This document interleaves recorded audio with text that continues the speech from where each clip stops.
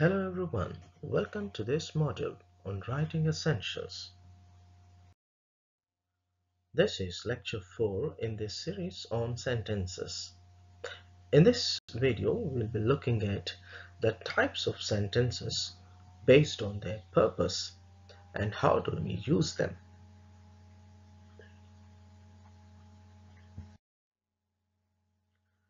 So we'll be learning about the types of sentences like statements, positive and negative statements, questions, and also how to answer to questions, imperative sentences, and exclamation sentences.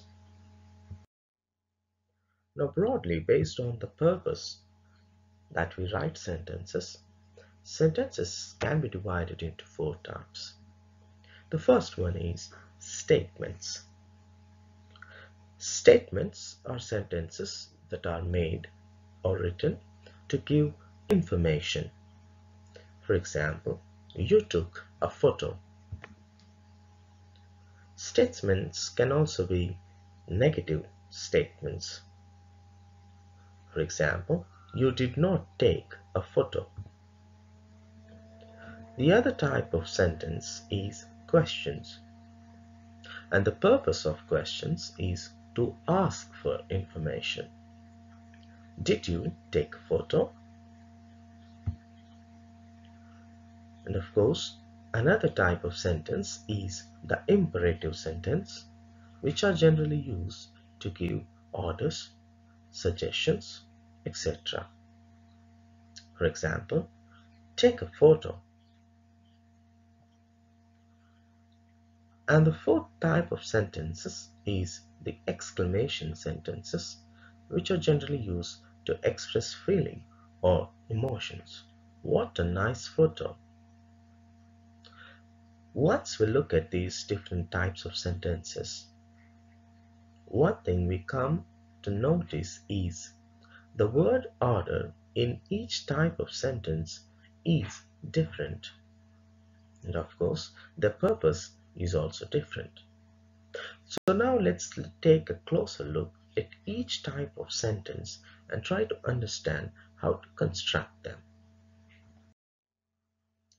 Now let's start with statements. Now the basic use of a statement is to give information.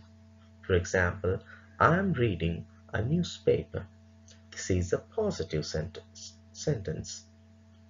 Now the word order in statements is subject plus verb, and then comes the object or complement. I am reading a newspaper. The subject is I, the verb is am reading, and the object is a newspaper. There are many different uses of statements, not just to give information, but statements can be used to appreciate someone, like you are doing the right thing, or express gratitude, like I'm very grateful, or also show consolation to somebody, like it was bad luck, you didn't pass the exam. Or it can also be used to suggest, like I want you to try harder. Or also sometimes it can be used in a form of an advice or an order. I need to know your plans. So these are the many different types of different uses of statements. Now coming to negative statements. In the most basic kind of negative statement, we use not, not, or its shortened form nt before the first auxiliary verb or the helping verb. For example, some people have not read the book. Here we find that not is written after the first helping verb, that is have. So we write the auxiliary or the helping verb and not together as one word. So let's try to understand the word order of a negative statement. So here we understand that the word order is subject, and then we have written the helping verb, that is have, and then write not, and we write the helping verb and not together as one word. Then we write the main verb, and finally the object or the complement. So one thing we understand in a negative statement is, unlike a positive statement where we can or may not have a helping verb, we do have a helping verb to make out a negative sentence or a statement. Now let's look at some examples. If we say was called, the negative form would be was not called, and the shortened form would be wasn't called. Have read, have not read, haven't read. Might have given, might not have given, mightn't have given. Do like, do not like, don't like. Did study, did not study, or didn't study. Now there are many other words besides not which have a negative meaning and which can be used in place of not to convey the same effect. Let's look at some sentences to understand how other words also help us in forming negative statements. The patient is no better, which means is not better. Few people are interested, which again means very less. We seldom eat out, that means not often. There was nowhere to park, that means not a place available to park. So these type of words like no, few, rarely, seldom, nowhere, none, no one, nothing, never, no longer, hardly, scarcely, neither, nor, all these convey negative meaning. So we can use all of these words in place of not to write a negative statement.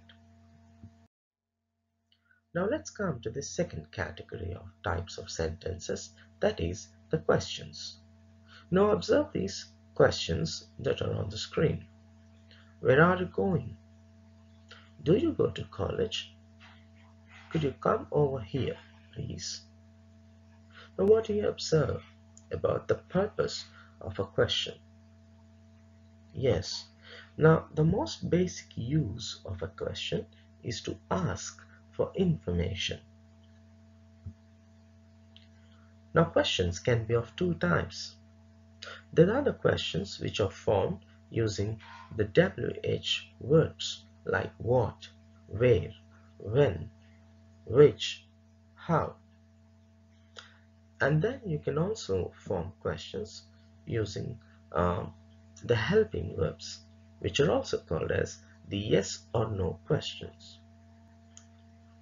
The yes or no questions begin with a helping verb like is, do, have, were, or, and we start a sentence using them at the beginning. Whereas the WH questions begin with a question word like where, what, and so on.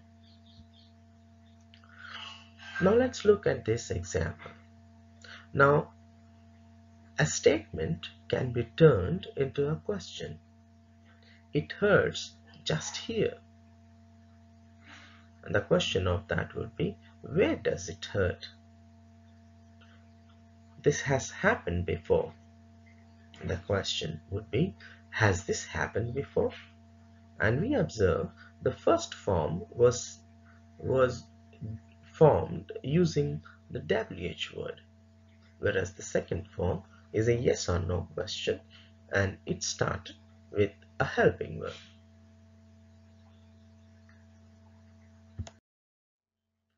Now in most questions there is inversion of subject and the helping verb. That means the position of a subject and the helping verb is interchanged from a statement to a question. For example, you are leaving today. Now this is a statement. And when you form a question out of it, you're writing it in a fashion, are you leaving today? So the positions of you and are have been changed. So the helping verb is brought before the subject and it starts the question and it is used to begin the question. Similarly, we can sit here and when we form a WH word question, the same pattern is observed. Where can we sit? Where can we sit? And once again, the helping verb can comes after the WH word and before the subject we. If there are more than one helping verbs in a sentence, then only the first one comes before the subject. For example, I could have reserved a seat. Now we observe that we have two helping verbs in this statement. One is could and the second is have. Now if you are changing it into a question, then only the first helping verb, that is could, comes before the subject I to make it into a question.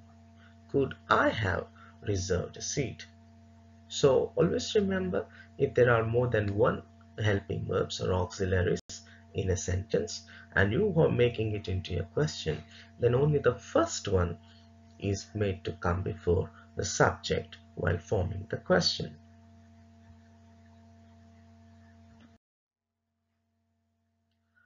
But there are some sentences where we don't find helping verbs. For example, in the simple tenses.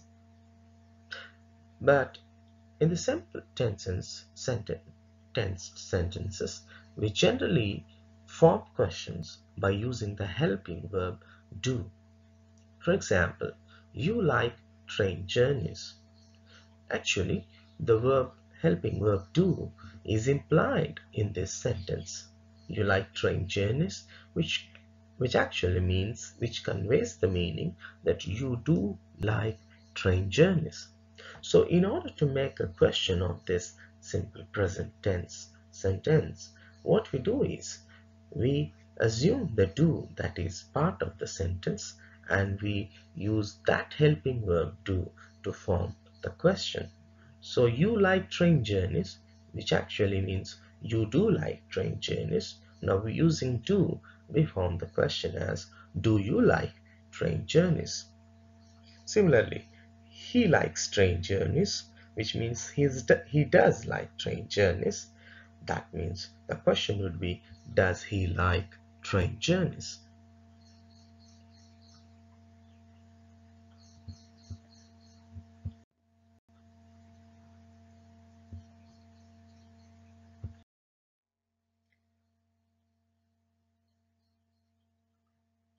Now let's come to understand the WH words and how the questions are formed. Now there are many WH words which are used to form questions, of which the most common are who, what, and which. Now there is a little bit of confusion to students when to use who, what, or which. Now let's look at their usage. Who always refers to people, which can refer to people or to something not human, whereas what refers mostly to something not human. But it can refer to people when it comes before a noun. So what we understand from this is that who, when we use who, it should always refer to people. But in case of which, sometimes it can refer to people and sometimes something that is not human, like things or animals. But as what mostly refers to something that is not human, so things or animals. Now let's look at some sentences which give us that explanation. Who? Who is your maths teacher? So it's talking about a human. Which teacher do you have? Here, teacher is human. So which teacher do you have is which is referring to human. Similarly, which can also refer to non-human things like which supermarket is the cheapest. Now, when we use what book are you reading? What do you do in the evenings? We use what to refer to non-human things, but sometimes when a noun follows what, like what idiot wrote this, so it can be used to talk about humans, but not always. So now let's come to the usage of what or which, because they both can be used to talk about humans as well as, non-humans. So when should we use what and when should we use which? When we are referring to non-human things or items. Now we use what when there is an indefinite, which means a large number of possible answers. We use which when there is a definite number, that means often small number of possible answers. For example, which way should I go? That means only one of the ways, which could be right or left, or north or south, or east or west. So here, which conveys the definite word the. So if somebody would ask you which way I should go, you might probably say the left side. So it conveys the definite word the. Whereas what talks about large number of possible answers. So it generally relates to the indefinite article a. What sport do you play? So it means a sport, which could be any sport. So it could be tennis, golf, football, cricket, etc. So when there are a large number of possible answers, it is better to use what. And then where there is often a small number of possible answers, we can use which. Now let's do this activity.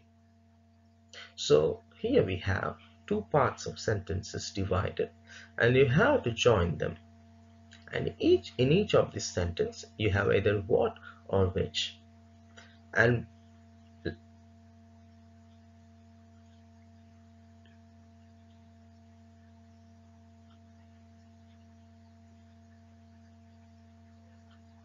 okay, so let's look at the answers. Is that the university which has the famous chemistry department? I don't see why we can't do what I want for a change. I have just heard a story which made me cry. I can't understand what they are saying. I got a new jumper for my birthday, which wasn't what I asked for. Isn't that what you wanted? Now, if you observe, in the cases where what is used, what you wanted, what they're saying, what I want, there could be many number of possible answers. But when we use which made me cry, which wasn't what I asked for, which has the famous chemistry department, the possible answers are very few. Hence we use which.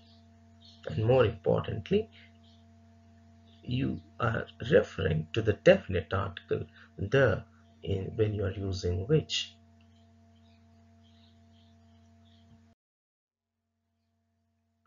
We can give answers to questions. We can sometimes answer with a simple yes or no. Is it raining? Yes, it is. It would be a positive answer. We can also give a negative answer, like no, it isn't. Have you finished? Yes, I have. No, I haven't. Can we turn right here? Yes, we can. No, we can't. But sometimes questions could be requests, offers, invitations, and suggestions. And it may not be proper to just say yes or no. Can I borrow your pen, please? Sure, of course.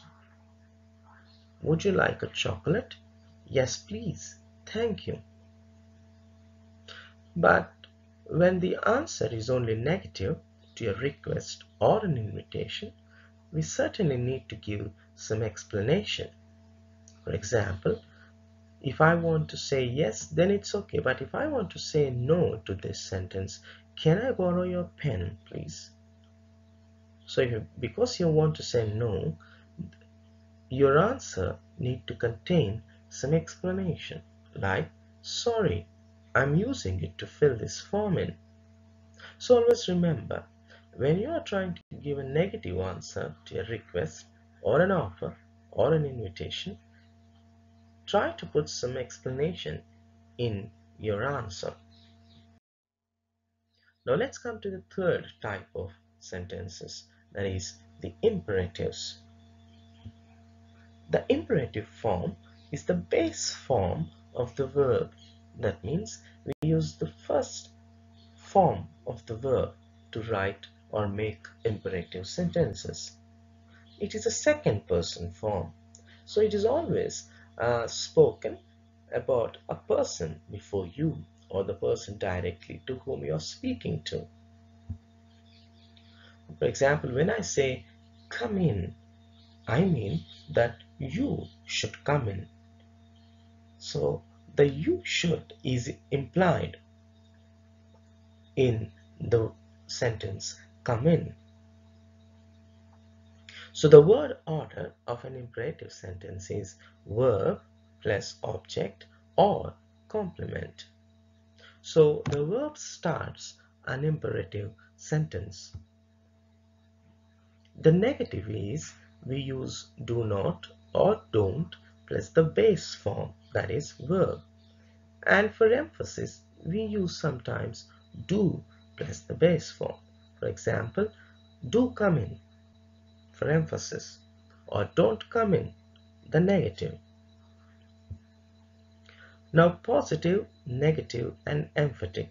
These are the three ways in which imperative sentences can be constructed. Come in. Read the instructions carefully. Positive imperatives. Do not remove this book from the library. Don't make so much fuss. These are the negative imperatives. Do be careful. Now it's an emphatic form of an imperative sentence. Now, where can we use these imperative sentences? Imperative sentences can be used to make suggestions or advice. Why don't you spend a year working before you go to college? It can also be used in the formation of slogans or advertisements like Save the Tiger.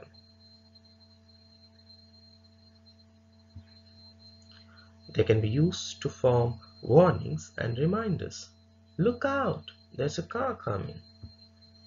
Or informal offers and invitations. Have a chocolate.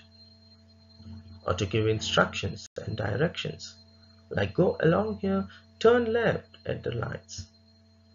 Or even expressing good wishes, like have a nice holiday. Now, we have learned up to now how to form positive sentences, negative sentences, and also how to form questions and imperatives. Now, let's do an activity and make different types of sentences from what are given.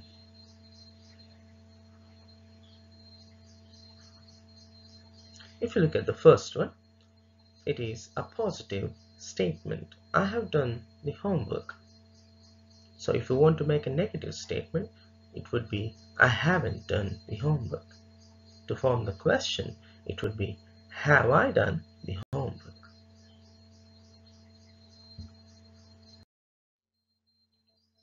Now let's look at the fourth type of sentences, that is the exclamations. Exclamation is a sentence spoken with emphasis and feeling. They are generally used to express the emotional feelings of a person. Now, if you look at this question, how warm is the water? It can be turned into the exclamation, how warm the water is, which means the water is really very warm. It expresses the feeling of the person.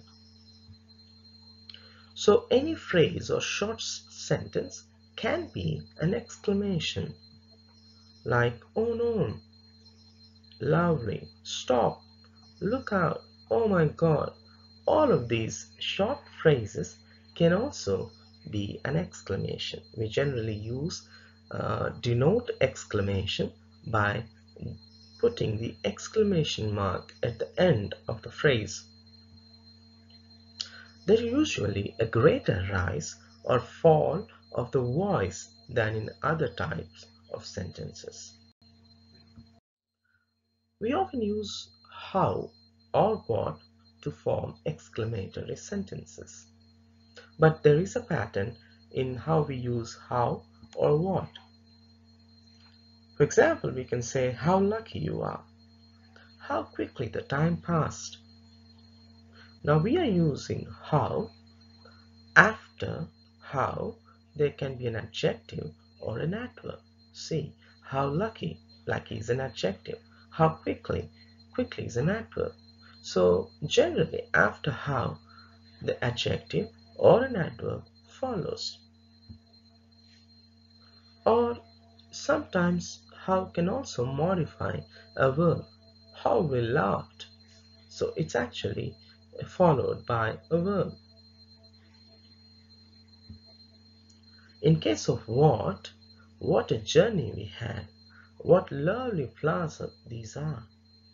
And after what, we find that there can be a noun phrase with a or an or without article. The noun phrase can also have an adjective.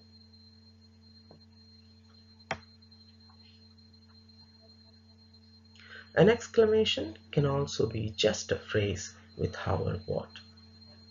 How lucky, what a journey, what lovely flowers. Now these are all exclamations. Yeah, now we have come to the conclusion of this video. Now let's sum up things. Now in this video we learned that sentences based on their purpose can be of four basic types: statements, questions, imperatives, and exclamations. Now each type of sentence has a very specific word order. Statements are sentences that are used to give information. They can be positive statements or negative statements. Questions are the sentences which are used to ask for information.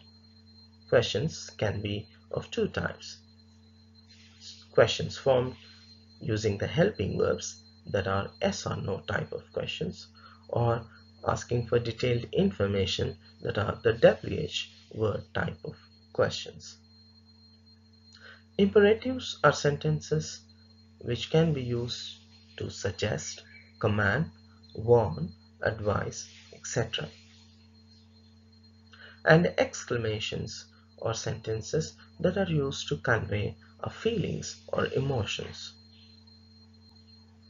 How and what are basically used to form exclamation sentences.